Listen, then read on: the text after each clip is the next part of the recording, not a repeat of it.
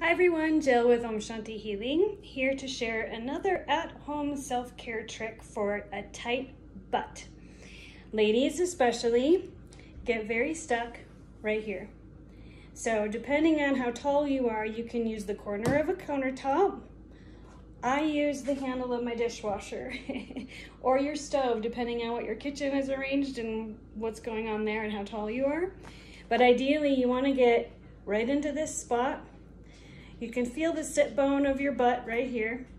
You want to get right in front of it and push right into here so you can get behind the hip socket. That's going to get piriformis muscle, which is a big contributor to a tight butt and sciatic pain and some tension moving down the leg and sometimes up into the back. Okay, so here we go.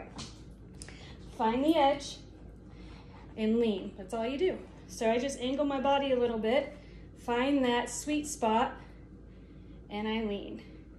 And you can rotate, according to what feels good. Kind of turn your waist a little bit. Ooh, there it goes. And you'll feel it kind of click and bounce around a little bit as it releases, okay?